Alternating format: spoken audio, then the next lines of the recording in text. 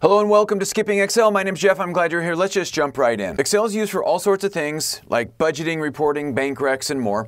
And sometimes it's simply used as a bridge between two applications. Like you export something, you clean it up in Excel, and then you need to import it into another system. As an example, maybe you export transactions from an e-commerce system into Excel, clean it up, and then upload it into an accounting system like QuickBooks. And when you use Excel like this as a way to sort of transport data from one system to another, you may be able to skip Excel altogether. Wait, what? I'm going to share all the details for how I took a 30-minute-a-day process down to 15 minutes a day, then down to 5 minutes a day, then down to 0 minutes a day. All right? So let's go ahead and jump right in. So I'd like to start by showing you the very manual version of this process. This was the process that was taking me about 30 minutes a day. Basically, I would get a sale in my e-commerce system, and I would need to get that into my accounting system, which happens to be QuickBooks. So the first sort of iteration of this process that I was able to get from 30 to 15 to 5 to 0 started by a copy-paste. When a sale would come in, I'd open up my e-commerce system. I would basically then copy and paste, right? And then I'd go back over here, do another copy, do another paste. Cruise back over here, do a copy, do a paste.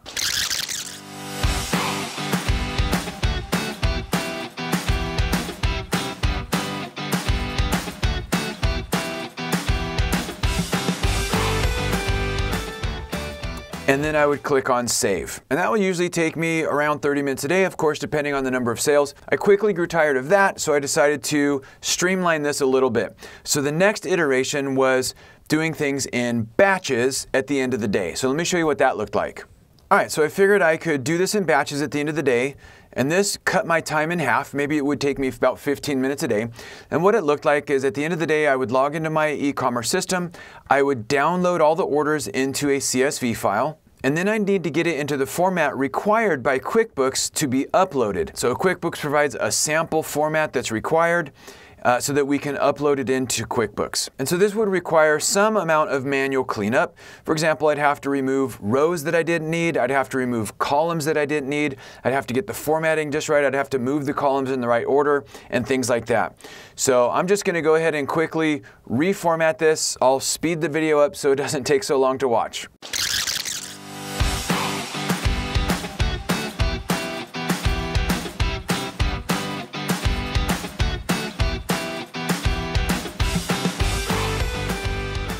Okay, now that I've done all that cleanup, now we would go to QuickBooks and do an import. So now that our data is formatted in the correct format, we would just browse to our CSV file, click Next, walk through the import wizard, and those sales records are then imported. That was taking about 15 minutes a day, which was a vast improvement. I saved half the time, but then I wanted to optimize this process even more. So the next improvement that I made was using Power Query to do the cleanup instead of manually doing the cleanup. So let's do that part right now, because I was able to use Power Query to get this process down to 5 minutes a day. So the first step is to pull in the CSV file that I've downloaded through Power Query and clean it up on its way in. Get data from file from CSV. So we select the file and click import, and then I click transform. What I could simply do is do those cleanup steps once, and then Power Query will apply those same steps to any future files that I download and save in the same folder with the same file name. So I'm going to go ahead and speed this up so it doesn't take as long.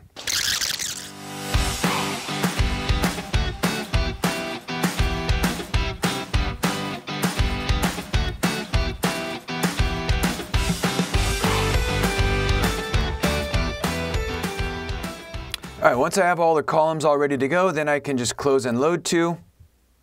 I select Table, Existing Worksheet, and I click OK. Now the data is in the format needed by the QuickBooks import, so I simply do a File, Save As. I save it as a CSV file and click Save. And then back in QuickBooks, that's the file that I would browse to and complete the upload process. Now the reason using Power Query saves time is because once I've set up the query, all I have to do in future periods is click refresh. So I don't have to manually do that cleanup anymore. So let me show you what that looks like. So what I do is I would export a new file. I would save it to the same folder and use the same file name as before. And then all I have to do is right click and refresh. and Power Query does its thing, and now it's cleaned up, and now I can upload it. So by using Power Query, instead of manually cleaning up all the columns, I was able to take a 15-minute process down to 5 minutes, okay? So that was great, and I used that for a while. And then I discovered some tools that helped me take this from a 5-minute-a-day process down to 0 minutes a day. Now I'm going to talk about the tools that help me get it down to a 0-minute-per-day process. The best case scenario is that the two systems have a direct integration. And since there's no direct integration with my two applications, I had to get an intermediate step, okay? And that intermediate step is Zapier. Zapier can connect many different types of systems that don't have a built-in integration, and it's amazing. But the problem is my e-commerce system didn't have an integration with Zapier. Since there's no integration with my e-commerce system in Zapier, however, I had to have another intermediate step, and that is Mailparser. So the flow basically looks like a transaction is booked in my e-commerce system. The e-commerce system sends a confirmation email out to the student and over to Mailparser. Mailparser then parses the email and pulls out the value fields and sends them over to Zapier. Zapier then takes them, and once it's in Zapier, it's game over, because what we can do there is we can push this almost anywhere. And so in this case, I pushed a copy of the transaction into QuickBooks Online, but it could have just as easily been virtually any other online application. All right, once you've created your Mailparser account, we create a new inbox, and here we create a descriptive name. I'll call this e-commerce sales. And for the notes, I'm basically going to say e-commerce system transactions send to Zapier for QuickBooks. All right, then I click save. All right, and what we get at this point is a new Mailparser email address.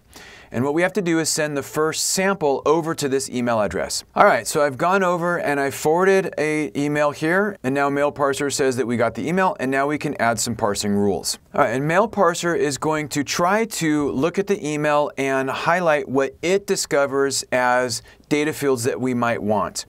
So in this case, as we examine this, it looks like it guessed pretty well. Like, these are all the fields that I need to send into QuickBooks. All right, so since this looks pretty good, I actually want to start with this template, but then we'll do some customization so you can see how the rules actually work. So I click Start with this template. Let's start with the rules. Now basically what it's saying is these are some rules that pick out these particular fields. So it's basically each data field has its own set of rules that it uses to locate that specific field within the email. So if we want date, which in this case we do, we'll leave it. If we have something that we don't need, we can just click delete. So we don't need that. We do need this. We want to bring in the name, address, city, state, and zip, and country. We don't need phone for this, so we're just going to delete that. We want the email, and we want the grand total. So we don't need subtotal, and we don't need tax. Okay, but let's say we wanted to pull something out of the email that the template doesn't pull in.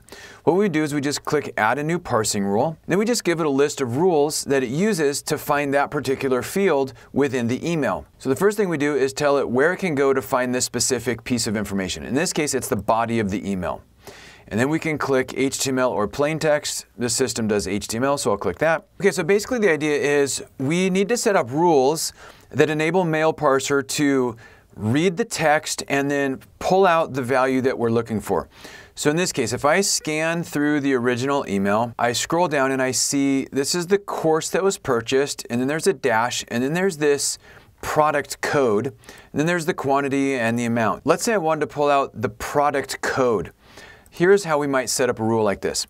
First, I would look for something that's consistent, like I need to look under the line that starts with product, because it always starts with product and then it gives me the product. Or I could say, let's find everything that's above the word subtotal. You get the idea. But in this case, we would set up a series of rules. So first, let's say we eliminate everything above the word product. There's a bunch of rules. So for example, we can find the starting or end position. We can remove lines, blank spaces. We can replace. We can find entities.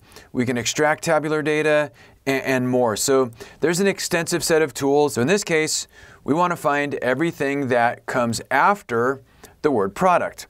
So we click Add Text Filter and find Start Position. We want to find everything that is after product, and then a space, and then a vertical bar. Okay, and then we apply another filter. We apply as many filters as we need. Okay, and let's get rid of everything after the word subtotal. So I'm going to define the end position as everything after the word sub dash total. Okay, and this is looking better.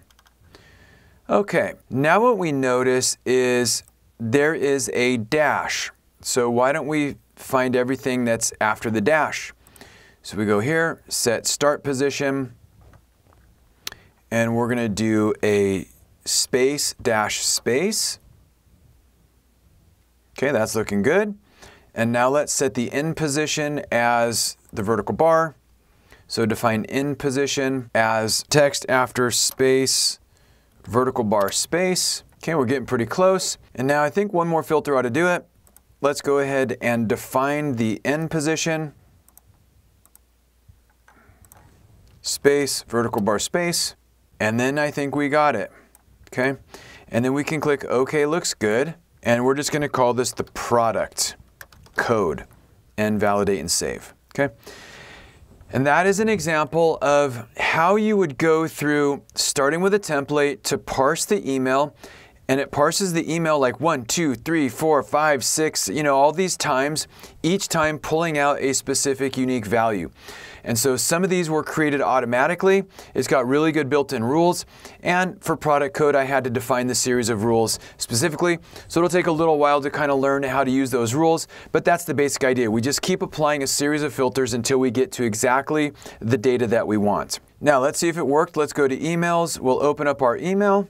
And so these yellow highlighted values are the values that it's going to find, including this product code here. So what we would do is we would set up our e-commerce system to send a copy of all purchase confirmations directly to the Mailparser inbox. Mailparser does its thing. It brings up these values. And then the next step is to send this over to Zapier, which will then send this data over to QuickBooks or any other Zapier connected application. So once you've set up your account with Zapier, we're going to log in, we're going to create a Zap, and the first thing we need to start with is a trigger app, and this is the thing that initiates this workflow, aka this Zap. In our case, it was Mailparser, so we search for our app, Mailparser, and we select it. Here we're going to choose an event, which is a new email parsed. Click Continue. We select our account, and click Finish. Now we need to select the inbox. So the inbox was e-commerce sales, that was our nickname, and we click Continue. Now what we're going to want to do is test the trigger, and this is going to test the connection between Mailparser and Zapier. So we click Test Trigger, and sure enough, it's telling us that it found this information, which is beautiful. Okay, because here's all the fields that we had set up in Mailparser, including our product code. Okay, so now we click Continue, and now what we do is send this data to the next place. And this place could be any number of thousands of different Zapier supported applications. In our case, it's going to be QuickBooks, but it could easily be, we could set up to an Excel doc, we could send this to ActiveCampaign, we could send this to any number of places. In our case, we're going to send it to QuickBooks. So we select QuickBooks Online, and then we can choose from a variety of different events. So what do we want QuickBooks Online to do with this data? Create a bill, create a credit memo, create customer expenses, create product service, journal entry, invoices. And so you can see there's lots of different things supported, including finding accounts and customers. In our case, we simply want to create an invoice. Then we click Continue.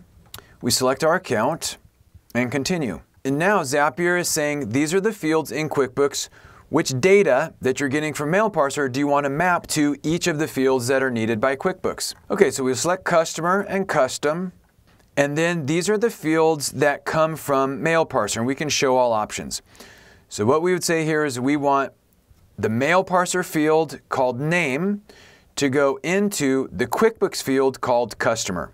And then we just go through this list. So for email, we want this, and we just pick and choose. For the billing address, we want this, and then a new line, and then city, comma, space, this, space, and this. Okay, if we had terms, we could pick it. What do we want the invoice date to be? We're going to have it be the date received, and you have various choices there. We could pick a due date if we want, and all of these different items. So in this case, our product is this product code. And we could populate it with the quantity. We could parse that out of the email if we wanted to. And then our total amount, we're just going to get from here. We could optionally define a message and all these additional fields. Feel free to explore this depending on what you're working on. And then we click continue. And then we test the action. And then once you have everything set, you can click Publish Zap, publish and turn on. What's going to happen is when an order is placed in our e-commerce system, a confirmation email is going to be sent directly to the Mailparser inbox. Mailparser is going to do its thing instantly. It's going to filter through, find those fields, send them to Zapier.